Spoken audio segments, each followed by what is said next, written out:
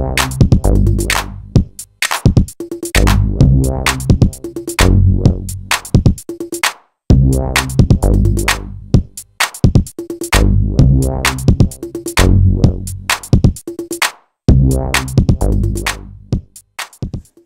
everyone, this is Harry from Communication. In this video I'm going to show you how you can install or set up your Linksys range extender or repeater.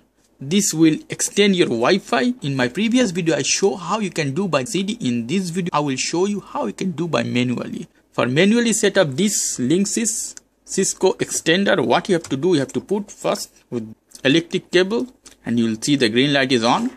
After that you have to use the LAN cable and connect the LAN cable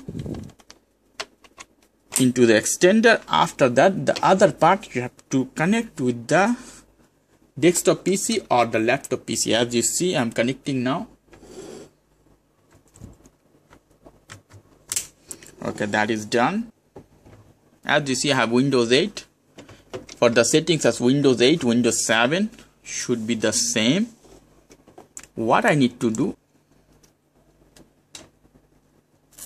okay, when you connect, normally it should pop up this screen automatically. As you see, my Internet Explorer is at the default browser, is open automatically and it will ask me put some username and password. If it's not pop up automatically, you have to click Internet Explorer or which browser is your default browser.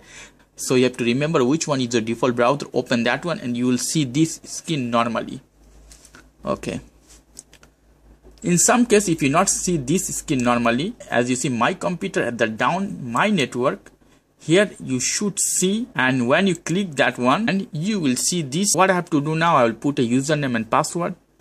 I will put a username as admin admin and passwords the same admin admin, and I will click OK and it will bring me to this menu. As you see here, you can select your language. The second option, automatic, don't do nothing. If you want, you can change the name of your device. It's RE2000, you can put any name as you want. After here you see wireless, click this one and here should appear Wi-Fi, that level here, that is the name of the SSID of the Wi-Fi. You will see here the list which Wi-Fi you want to extend. You have to click that one and you have to put connect. As I want to extend this Wi-Fi, so I have to click this one. After that I have to connect, click connect, and I have to put the password of that specific Wi-Fi address I want to extend. So the password I have to put and I will be back. After putting the password, I will click connect, and as you see the process is begin. Okay.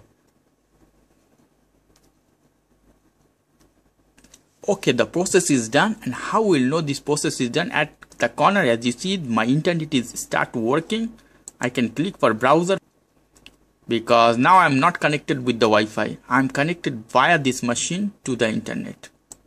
Should work, as you see. One more thing, as you see status. After in status, as you see Eternal or WLAN statistics, you have to click, and here as you see FiberTel Wi-Fi is connected now.